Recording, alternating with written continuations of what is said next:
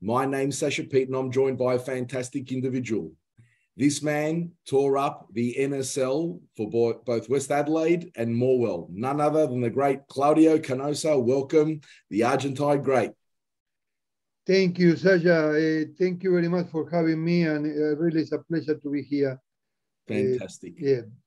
So tell us, Claudio, how did you fall in love with our great game? Well, Sasha, as probably you know, I mean, I coming from a crazy football country, Argentina, where, you know, everybody play football, everybody talk about football, even, you know, your mom, your grandmom. So I coming from a middle-class suburb called Avellaneda, Sarandí. Imagine that I was surrounding for 3 first division club, Arsenal, Racing, and Independiente, all in a maybe a kilometer around my home. So, and then we have some other second division clubs there, you know, not far away, maybe at 2 kilometers. So, you know, it's impossible to not play football, and you know, football is 24 hours on TV, on radio. And I fell in love with football. I mean, my father also was a coach of a community club. I started very young. You know, obviously we all starting to play in the street. Such in Argentina, you growing playing in the street. And in my suburb in particular, we have a lot of what they call potreros, which is not much of that now. That they are open space that now are more of a high-rise building. So before was, you know, open spaces that, you know, people meet their kids from different, you know, streets, and then that's how we're starting to play football. And then really, you know, from there it took off. Eventually, when I was 10 or 11, I went to Arsenal of Sarandi, which is a club that was created by Grondona. Grondona was vice president of FIFA and president of Argentinian football eventually. So he created that club, and that was 3 streets from my house. So I ended up going there, and then I stayed with them for 2 years before I moved into Racing Club, which is a bigger club, you know, Racing, champion of the world in 66. So I did all my youth in Racing Club until in 1984, they loaned me to other club. And then when I got back, they sort of gave me the free transfer because Racing was a very big club, and coaches, they could not waiting for young players. Me as a central defender, you know, they always looking for some experienced central defender, you know, because they need to win. So, and then they say to me, look, go, we will be having an eyes on you, and go and try to develop your football further. And then from there, I went to Bolivia. You know, I have a friend that played in Bolivia. He was an international player in Bolivia. So I went there 1 year and then come back, play in what it is the sort of the Argentinian second division, but more of a national second division, like you qualify to be in the first division. That was a very good level. You're talking about, you know, stadiums full with 40,000 people capacity. And then in 1991, such as when somebody contacted me to come to Australia. That's amazing. That's how I come to Australia. So Claudio, like, so you mentioned you were part of Racing, obviously one of the biggest clubs in the world. You know, Racing has always dominated South American football and at times world football. And that need for them to obviously, have the best players on the park, but coming through that school. How cutthroat is it being part of, let's say, for example, a racing? How many other, how many players in a squad? All right. Yeah, let me tell you, because when I mentioned this to other coaches or in dinners I have with coaches, for the start in Argentina, you not pay 1 cent. So once you go for the trial and it's hundreds, they trialing. Imagine, Sasha, that they trialing a day in the off season, maybe 200 kids a day. So it's very difficult to get in there. And I think Jose Santiago was the coach that signed me up. He signed me up because he liked strong defenders, tall defenders that, do the job, marking the striker. So he was from that, he coming from that style of football, Estudiantes de La Plata.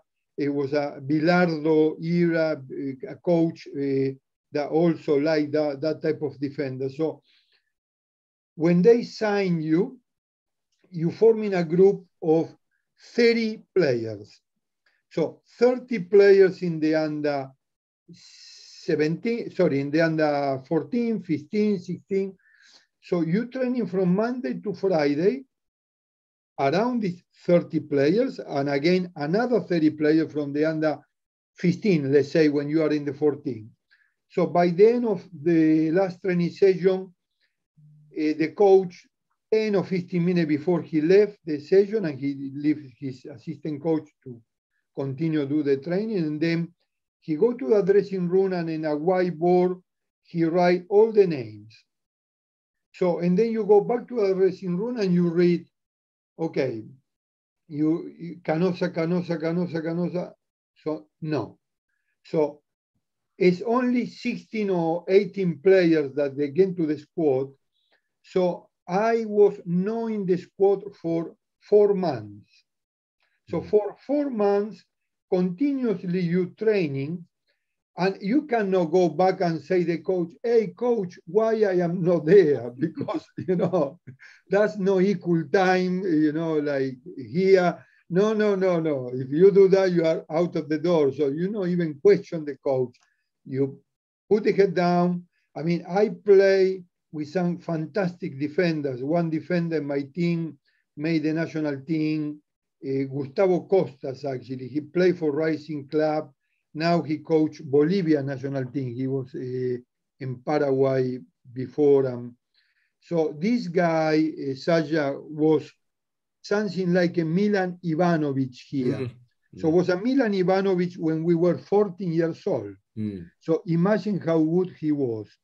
And the other defenders probably were slightly better than me as well, I must say. So yeah, it was, very difficult, very difficult. This is interesting, because we talk about, like, you're a technical director now, and I coach junior football. Now there's the philosophy of percentage game time and, getting equal rights. But back then it was cutthroat.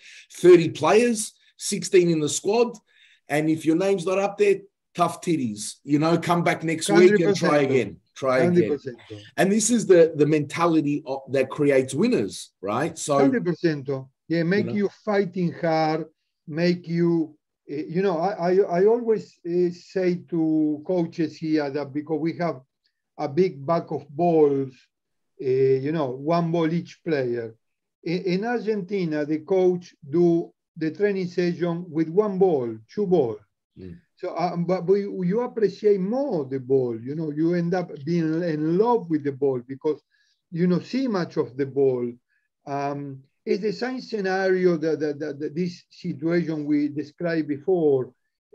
All of those things make you to try harder. All of those things make you resilient, make you tough. Yeah, there's no doubt about it. That And yeah. so just frame that for me. And you would play the other big Argentinian clubs in the area, right? Correct. So 14, Correct. 15, 16, 17. Correct. Did you ever, and you said you got released at some point, you got released by Racing.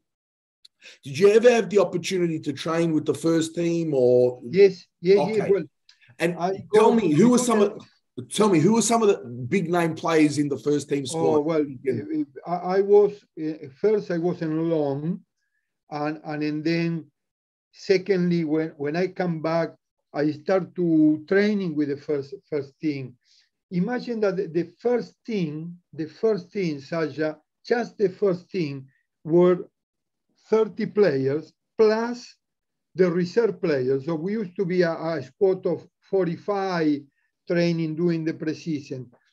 Some of the big players that you probably could know, maybe you know from Racing Club is Rubén Sosa, the Uruguay player, the playmaker, Italo Ortiz, another Uruguay international, Gustavo Costa, the central defender, Brindisi, a wonderful playmaker that play in Boca and in Argentina as well.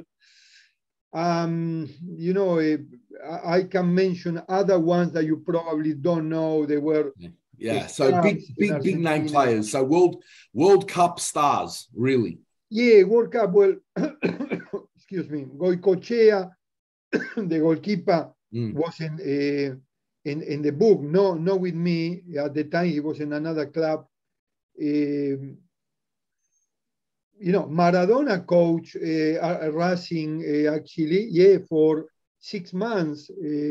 So wow. So a lot of players, you know, before my time, Cárdenas, that he scored the goal against Celtic in 1966. 66, yeah. So it's a very, very big club, very prestigious club. So it's very difficult even now, you know. Yeah, of course. You're talking about making it at the elite level. So Claudio, at the elite level, correct. So Claudio, were you always at the back in the center of defense, or did you play somewhere else on the streets? Did you feel like to becoming a center forward, or did you always defender? No. I first, Sasha, I was a left back because I was sort of a small player. And at the time, you know, you have the bigger central defenders, and then the left back. Being a left footer, you know, you know, they utilized me as a left back, and then this coach Santiago saw something on me to be a central defender, and they play always at the back, always at the back. Yeah, I enjoy the challenger, you know, to stopping players, stopping them from scoring goals. So, Claudio, when did you make your, let's say, first 11 senior debut? How old were you? Was it in Bolivia when you played in the first team? Was that when you got loaned out? When was your first senior game for a club? Well, when they loaned to me, Racing Club, I was, at the time, I just finished the military service.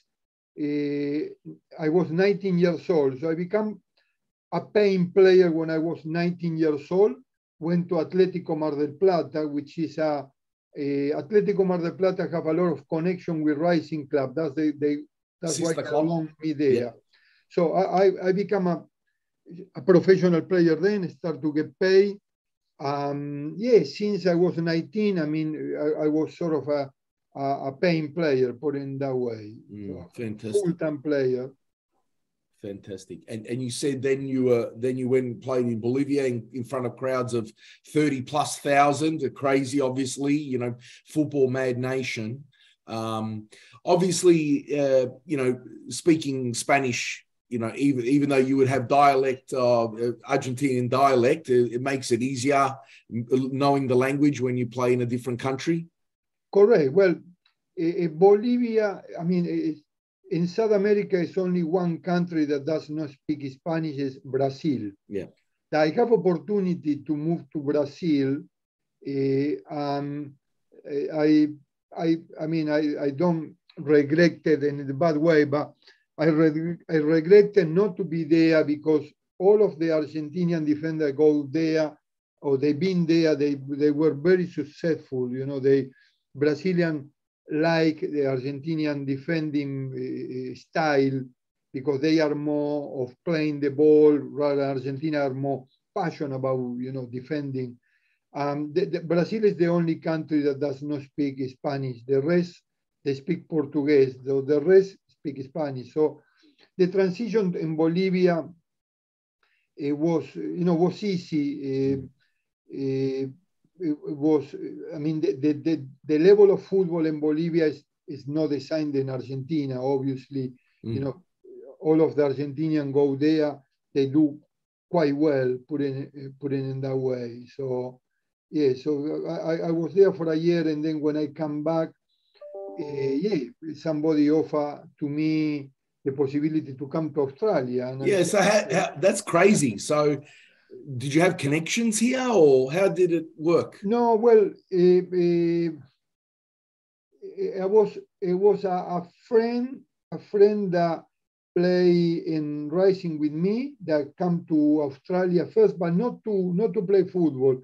He give up football and he come to live here, and so he was in touch with Raul Blanco, the Melita coach, and then is how I end up coming, you know, to in connection.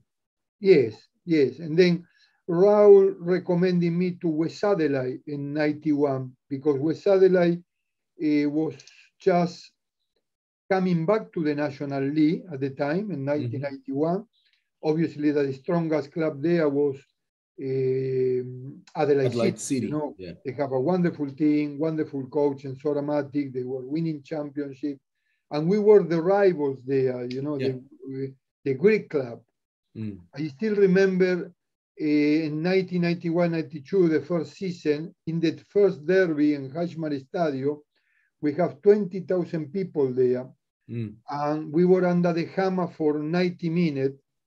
That was a live game on SBS.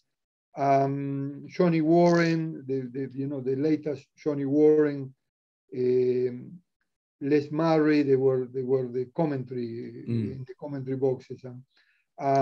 So Raymond Blair, you know, the Scottish fullback, he played a long ball to Paul Agostino.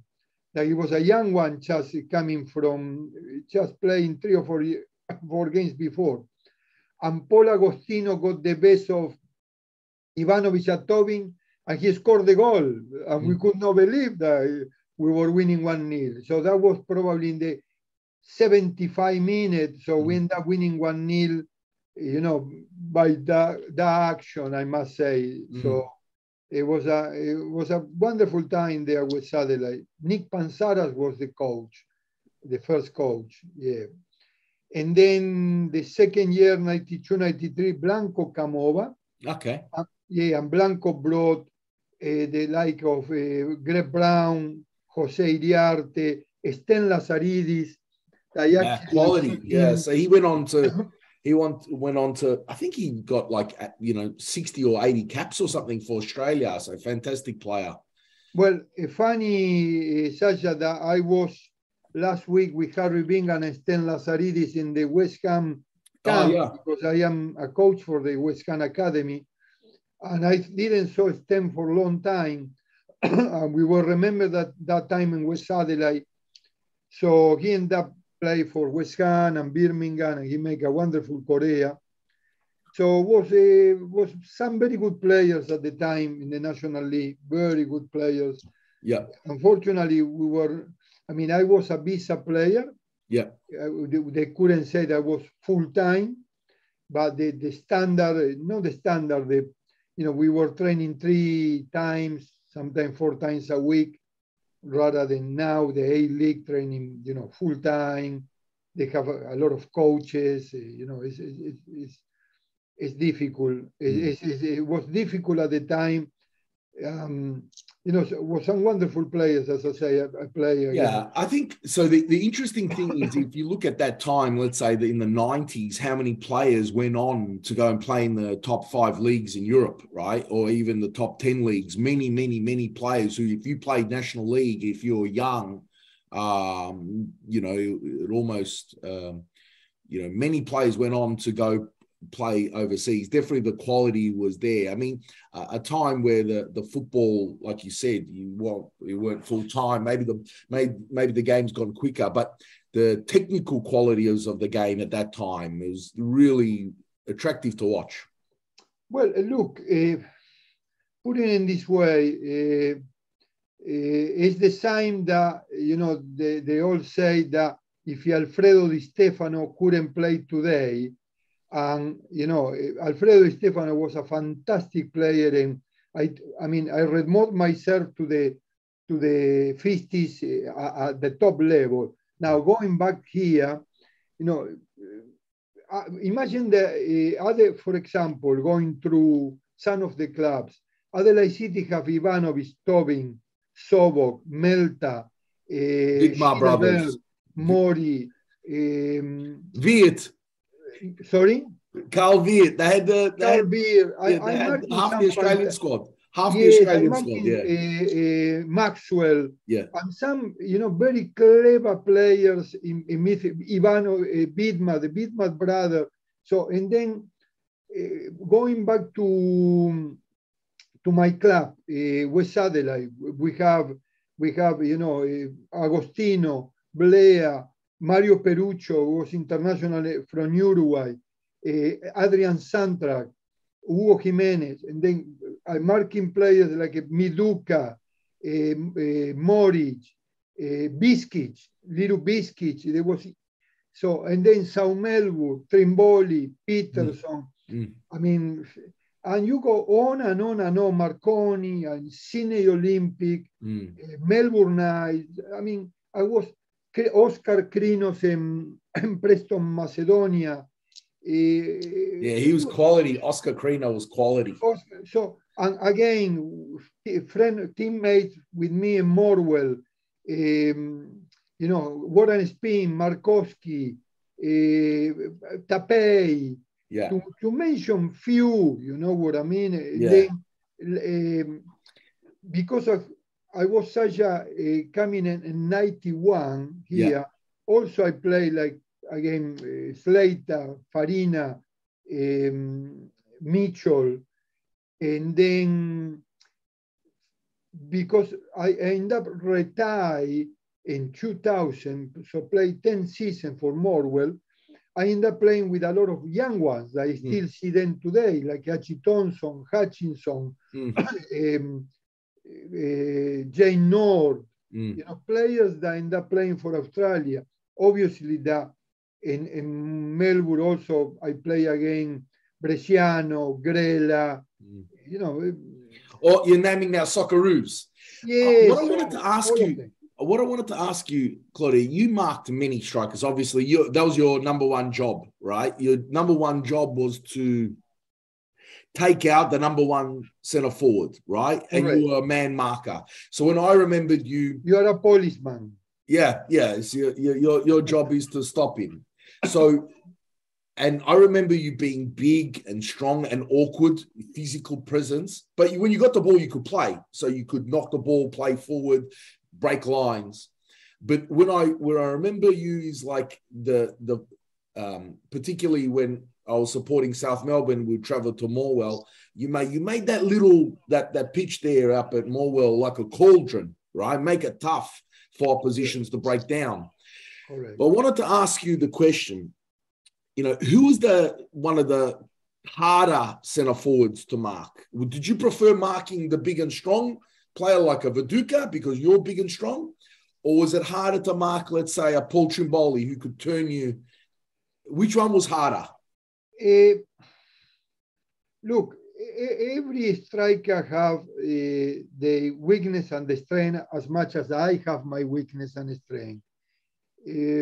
I probably adapting better to my style, to marking, the like of Viduka or Mitchell or or Greg Brown, players like Aguaratifi, for example. For me, they I have more enjoy to marking those players than when I marking the like of Trimboli or Mori or Tricarico, more Molbo players. But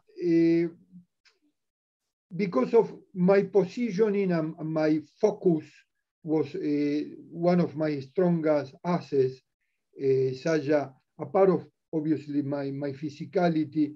It's a lot about concentration. It's a lot about, knowing that if you stop the striker from scoring goals, you done your job, and you contributing high with the team. And then you put all your energy and to make sure that this player that doesn't not get a sniff, to the goal. So it's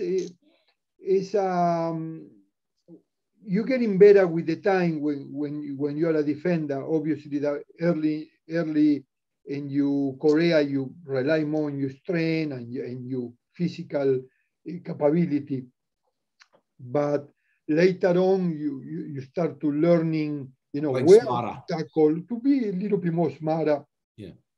And look, I adapting to answer your question. I adapting quite well, Sasha, because don't forget that I coming from marking strikers in Argentina. I marking some Serbian internationals, or Croatian internationals when they come in to play for South Melbourne. So, I marking English international players. So you need to be adaptable as a defender because you always will be play against the top men. Many times or either the import player or the danger player on the other team. So you need to be adaptable. You need to be flexible because it's not like American football that they take the full line out and a new line coming in. So here you are a defender. You need to be doing the job week in and week out. Also, in 1993, I went to Malaysia to play in one of the Morwell off season. And there I was playing against Russians, international, so English international, sign or better level than some of the strikers they were playing here. Look. The Malaysian, I mean, they were also mad. I mean, big money in that league, the Malaysian league. Yeah. Imagine that Singapore, the Singapore national team, that they have 3 imports and playing the Malaysian league. That was the time when Dunhill, the cigarette sponsored the league. And we have some games, 60, 70,000 people in the stadium. It was some fantastic. I have 2 Russians with me and myself from Argentina. Other clubs have Yugoslavian, English international. So it was a big time league at the time, Yeah, fantastic.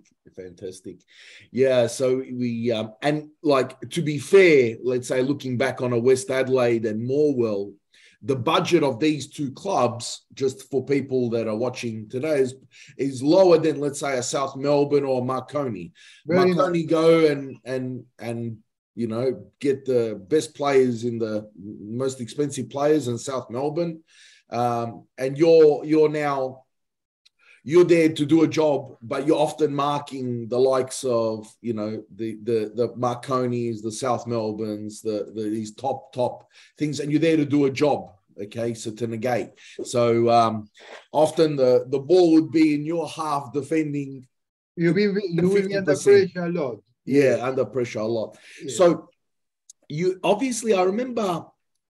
So at Morwell, do you have next to you, was it Waddell next to you? Who was some of the central pairings? Talk to me about. And I'm trying to remember who was next to you in these central pairings. Firstly, let's go back to West Adelaide. Who was your central pairing in West Adelaide? correct. They used to call the Doomsday Defense.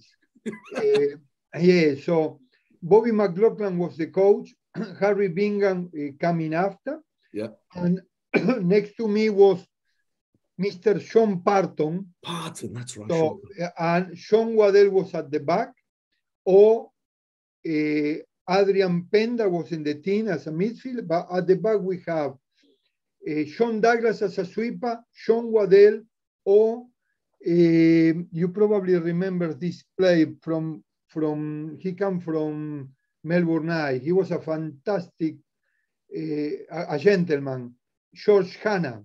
Yeah, George Hanna, yeah. Yeah, he played for Croatia, Melbourne, Croatia for a long time, George Hanna. So we play a back three, but you know, early more sort of towards the back end of Morwell. I have Manny Gotes play with me, and you know, I have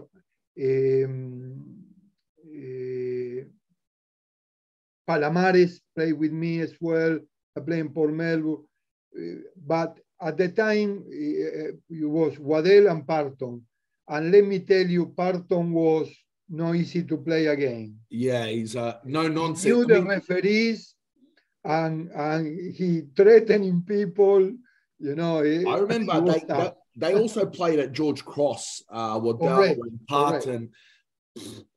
I see some of the tackles that those guys put in. It's like today. Oh my God! Today, if you did that tackle, you would get the season red card. My God! And not only tackle, they use the hands very well. You know, the elbows very well, and also Sean Parton. It was a imposed figure, and he knew the referees. You know, because playing in the Victorian League, so he. I have some story that he crunched Compusianas in the corner and bad. He crunched him bad, and then the referee, I think it was Jerry Connelly or some referee that he knew, and he went to the referee and said, "You are not going to give me the yellow card for this, eh?" So the referee, no, John. So it was a hard time in the league, because there was no videos, camera. Yeah. So it's not like now that you have VIR and all of those technology, I mean, you mentioned now some great players. I mean, like now you just mentioned Compusianas. What a great player. Probably the best free kick taker in the league, I would say. Even today, I think I would love to have him on the park to be able to put a free kick. And players like Ernie Tapai. But, this is the point. You got Ernie Tapai and Sean Parton on the same side. But imagine Sean Parton, he's an adult, and Ernie Tapai, a young boy. That's the difference in size between these two. And it's almost... Yeah, but and also, I mean, I must put emphasis on the other central defenders were very strong for the other clubs. I mean, I play, as I mentioned to you before, the like of Ivanovic Tobin, Andrew Marr, Raim Blair from Sao Melbourne, Pestopoulos, Charlie Yenkos, Marconi, Ivanovic, Popovic, Babic, Longo and Marconi, and I mean, it was other ones. It was some, and that was the style. Yeah, so that was the style. You had to have a hard man. Correct. That was the style. You had a hard man in defense, 100%. So Melbourne, Croatia had Andrew Marth. The Sydney side teams had the Yankos. And Morwell had Canosa. That's it. You had one man in each, an enforcer to stop the style of play. Probably. But Horvath was in the team as well. In Melbourne Eye, and was. I mean, I probably forget some of the other ones that they were equal. I play again Ironside, the New Zealand New Zealand international. He was hard too. Massive, So he played for Olympic. Robbie Ironside. He played for Olympic. He played for Olympic, and I remember that game in particular in Sydney, Boy McLaughlin told me to mark him man-to-man Ironside. So I play in midfield that game. And he was like a, a tower, and I thought, well, if this guy, just hit me back, but he was a gentle giant, put it in that way. So he never give back to you what you give it to him.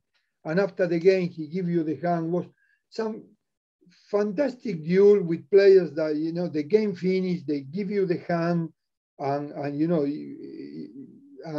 they knew that was your job. And they were also grow up with that mentality, the give it and take it, put it in that way. Tell me which, if you think back to Morwell, because Morwell always sort of like lower mid-table side. Which games that you thought, we got the result here today? Do you remember any results, or were you? Well,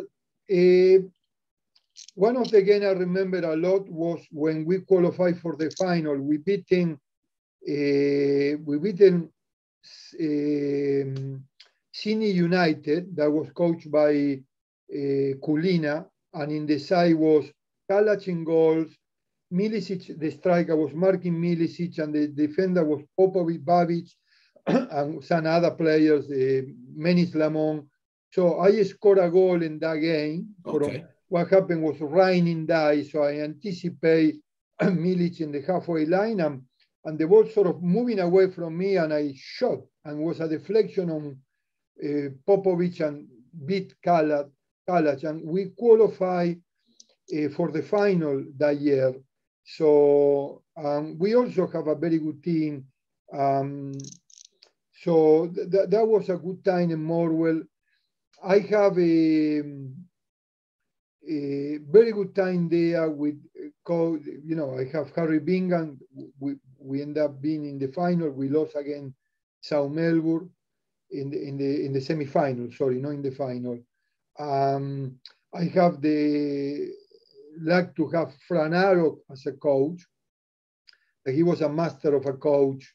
Oh, you had Arrock. Yeah, he went there to Morwell too. Yeah, correct. He came from South Melbourne to us, and I end up to have him, and then I imagine that I retired, Sasha, when I was 38 years old. That my last game in the National League was in Sancor Stadio against Brisbane Striker, that we beaten them with Archie Thompson goal.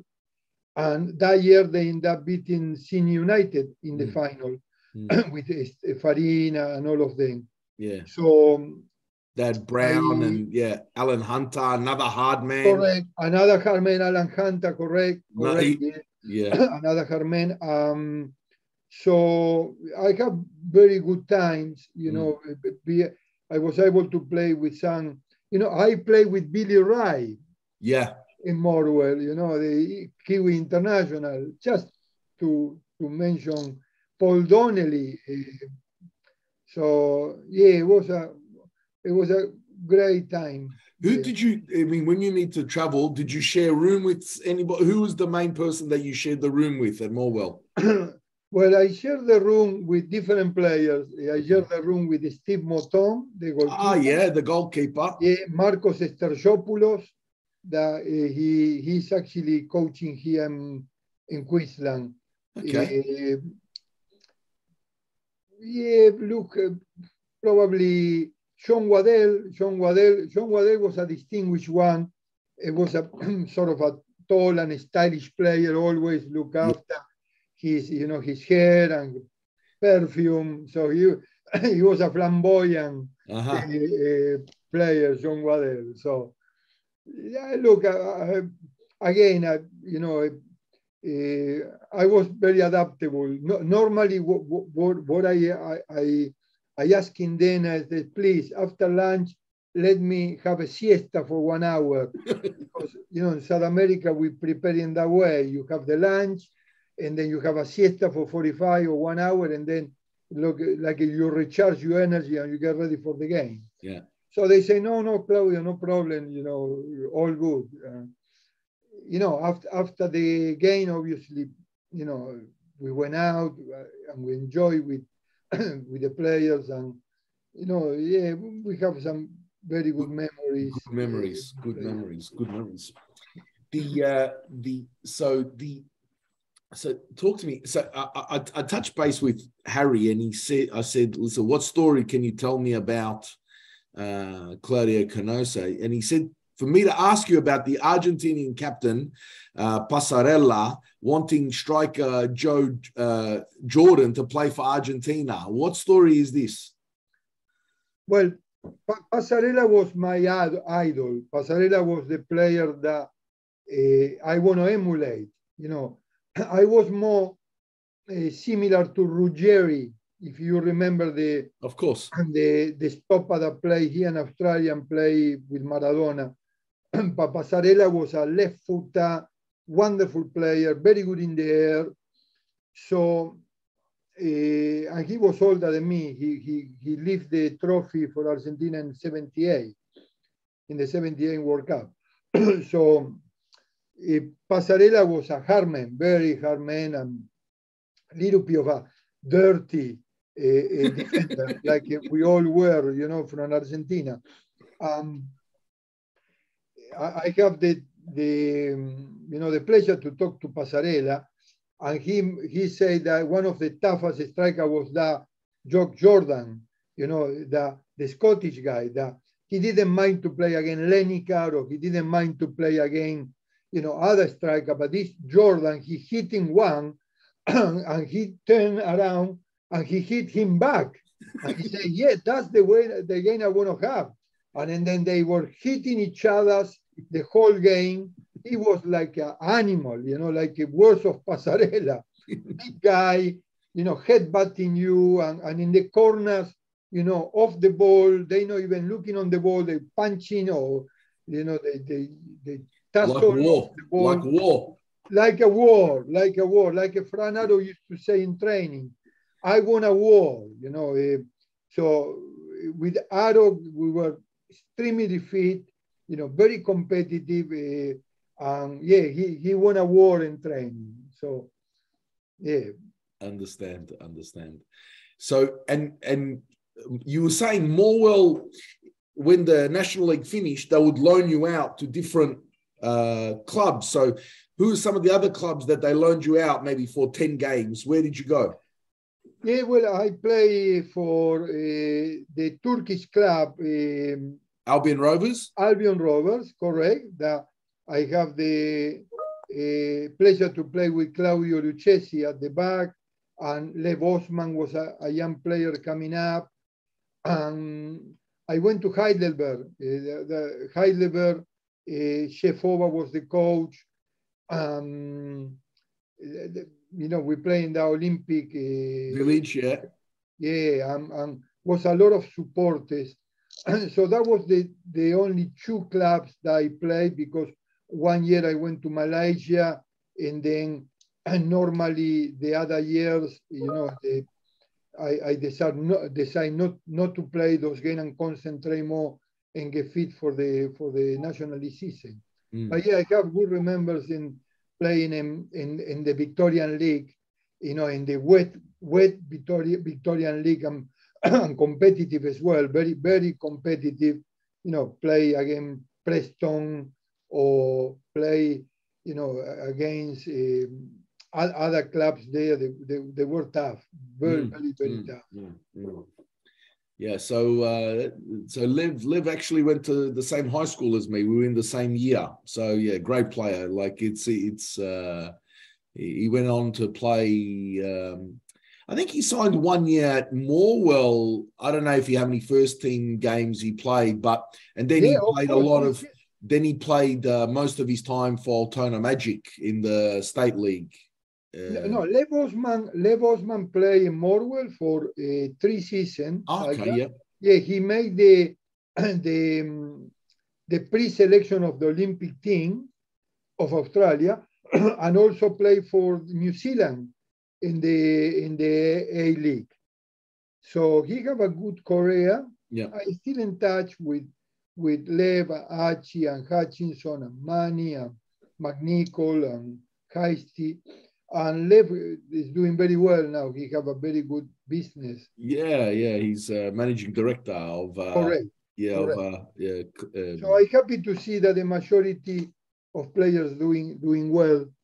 Fantastic. For one reason. Some of them are not into football. Some of them doing well. And so you said you stopped playing at the age of 38. And so at what level is this? This is still a national? Yeah. That was my last game in National League. So... Yes, I have the opportunity. I mean, when I retire, I have opportunity to go and play with the like of Bonnyrigg, or even, a club from Queensland, actually, Vanderbilt Wave contracted me, and I didn't want to play because I give it all. I play, imagine 200 games in the National League.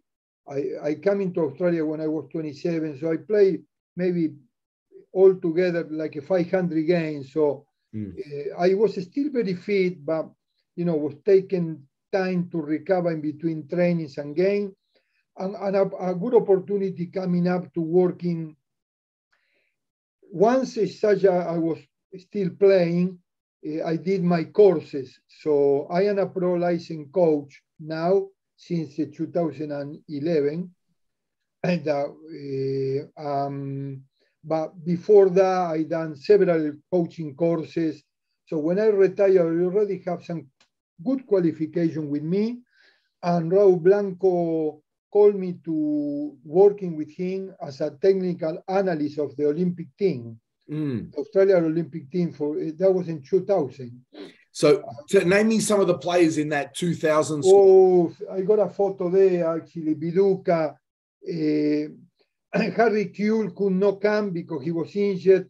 Lazaridis, Viduka, Bresciano, Grella. Top players. Top players. Who else was in the team? Look, I need to get the photo. The photo is there. We made Widmer, Casey Widmer. To mention few very, very top players. That many of them were in Europe at the time. Some of them were here in the National League. Not too many. 2000, you said the Olympic side. Cursilla was in the team.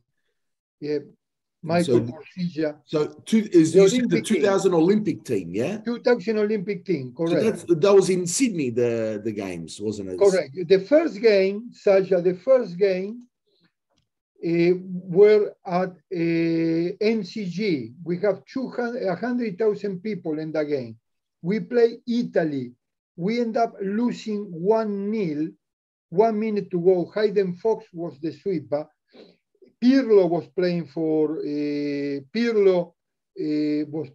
Italy, and Gattuso was playing for Italy. Italy have a very good team, but we have a very good team too. We were very unlucky not to win the game. We missed 2 one-on-one chances. We have Italy under the hammer that game, and unfortunately we end up losing 1-0 in front of 100,000 people. I remember that we went from the hotel to the stadium in the bus, and the people around us, they were incredible how they were behind the team. So that Olympic team was very unlucky team, I must say, that because the second game again we end up draw against Nigeria, I think it was, and we end up not qualified for the second round. And Spain have a wonderful team. That was the era of Xavi, Iniesta. So it was a very, very strong Olympic 2000 in football. That would have been a good experience, obviously. Raul Blanco. The one thing I hear about people who played under Raul Blanco, they always say he's very inspirational, the way he thinks, the way he sort of gets you wanting to be a better player. Tell me about Blanco, how his style is. In Raul Blanco coaching staff was also Les Shenflo, that he was the Australian technical director. Blanco is a very, very disciplined person, very passion for the game as well. That he have a lot of technical knowledge. You know, all of his training was with the ball at the time. We done everything with the ball. He was very meticulous of what he was doing at training. Again, he was a very good coach, very, very good coach. I have the pleasure to working with Blanco also as his assistant coach in Marconi. So I was his assistant coach in Marconi after the Olympic game. I ended up working with him in MacArthur Rams when he ended up being the technical director and I was the head coach. So Blanco, he inspired a lot of people. You know, he have a lot of respect from people. Like he earning respect from players as well. You know, you always on time. You could not getting late to the training. The gear need to be perfect. So they were running in a full-time environment, put it in that way. So when the way Blanco treats his team was very much like a European coach, you know. And you went on to coach many teams yourself. So you said you were assistant at Marconi. You mentioned now. You also did a stint coaching a country, didn't you? Correct. Well, just to a little bit of sum it up on that, Sasha, after MacArthur Rams, I went to Fiji, coaching the Fiji national team in 2011, and then I coaching, clubs back in the NPL, like Buxton City. I went 1 year to working in Canberra for Gangali United, that was granted a license in the league. And then went back to, I stayed in MacArthur Rams for 6 years. Six years, correct. And then in 2020, I think it was, just before COVID, I moved to Brisbane because I have also a son that plays football. He's 16 years old. He played in the Brisbane Row Academy. So, a few things come along, and then we decide to move as a family here. And, I have a daughter as well. She's 27. She's studying university. And, and end up working for Winnon Wolves. I am the technical director at the moment. I've been with the Winnon Wolves football club for the past 2 seasons, sorry. This will be my 3rd season coming up now. Nice. So, I mean, lot of experience there. I mean, like you said, you came to Australia already in your prime. So you already had a very good football knowledge. So you come here already, let's say, a made player, right? And then played for 10, 11 years in the National League. So, and you're there to do a job. I always remembered you being lean, fit. So you obviously looked after, you didn't eat too much in the off season. So you never came back fat. So you're always big and strong and lean. But you're saying that after a while, the body started to break down. Wore out. Yeah. Well, I have the luck that, I not putting weight. I mean, I still have the same weight or even less than when I was playing because I have more muscle on me at the time. But I did a lot of training, strength training in my time, and a lot of training that I end up to with the time and with the injuries and the physiotherapist department, they were very little at the time. So it's not like now you have more physios around you, the sports science coaches, are around there. So the longevity of a player is higher this time. You can play for long, I suppose there's more care now. More care, put it in that way, more care. We used to do, for example, such a 300 sit-ups. And now they say, you crazy if you do 300 sit-ups because you will be damage your body if you're doing that, you low back. So a lot of the training, or we're running before, 10, 12 Ks, long runs at this time, with the technology now, they find that it's better to do short and sharp or, more sophisticated runs, or rather than do, these long, tiring precisions that you run in the beach. And so the football changed a lot, and the way to not only to educate players, the way to educate players physically changed a lot as well. Yeah, it's interesting that I don't mind some of those old school techniques, to go and just, okay, now we're doing, 5, 6K, but you tell somebody now you're going to run for 10 kilometers, they'll want to shoot you. You tell a under 18 side, okay, get your runners, we're going on a 10-kilometer run. And they'll look at you crazy. But I mean, that's what you need to do in a game. So, the better players are running 10 kilometers in a game.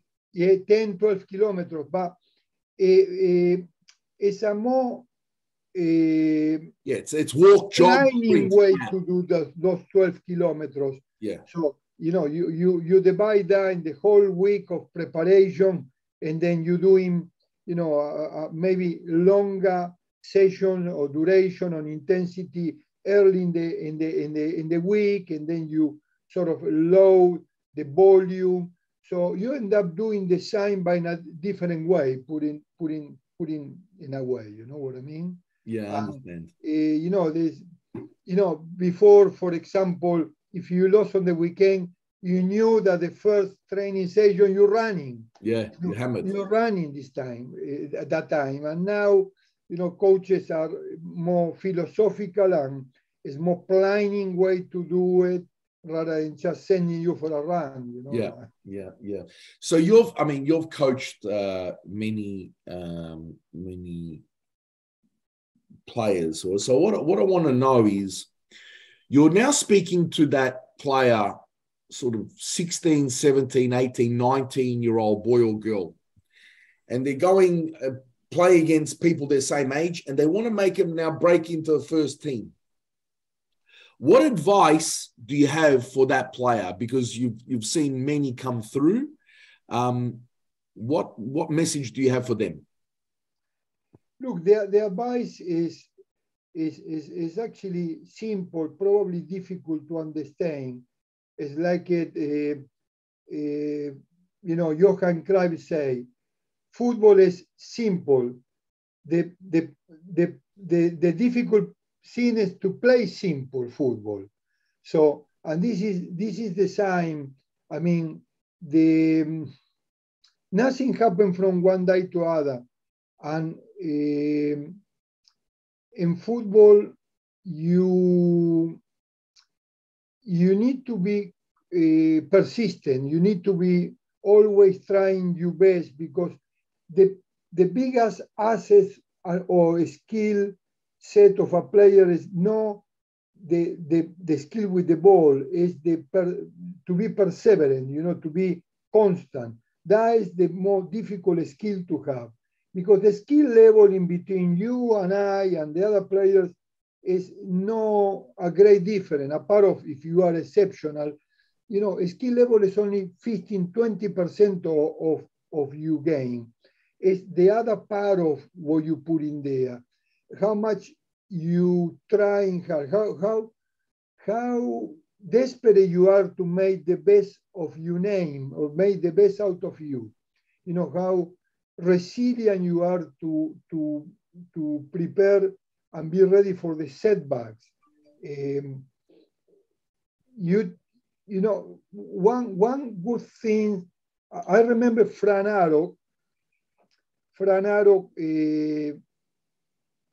say to me that he say, this year you playing better than ever, Canosa, and I was already an old player, and I realized I was playing better than ever because I took every session like it couldn't be my last session. You know what I mean? I knew that my career was getting to the end, and Fran Arok, he was a difficult coach to please, very difficult coach to please. If you didn't do the job, he didn't care about your name. You know, in South Melbourne, he moving away Trimboli, Aguaratifi, Paul Way, Peterson, all of the name players to put players like a Con Blasic, Cursilla, player from the Style League, you know. So I thought I learning from that if you take every session like it's your last session or every game like it's your last game, you will be do well. Because if you prepare, you know, properly and hard and competing with your teammate from Monday to Friday, you gain on the weekend will be easy. And then that is the advice that I give to the players, you know, trying hard, no wasting your time, you know, don't wasting your time.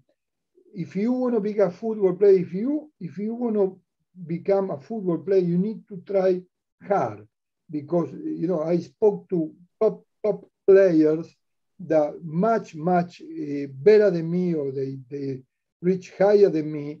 And that was the secret from them. You know, they always try hard. They always prepare to bounce back from the setback. Fantastic words of wisdom. Claudio, thank you so much for your contribution to Australian football and your continued involvement in the game. We wish you all the very best in your role there at Wyndham Wolves there in Queensland. Wish you all the very best of success.